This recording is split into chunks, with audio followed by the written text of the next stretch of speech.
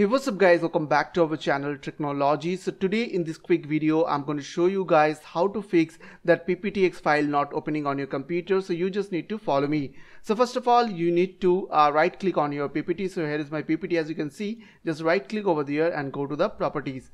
Now make sure that you have checked this option which is security unblocked, and now click on apply and then OK. After that you have to open your pptx and it will open properly. So I hope this small video will really help for you, and please don't forget to click on the subscribe button, like button and share button. And if you have any queries or questions, then comments down below. I will see you guys in the next video. Take care.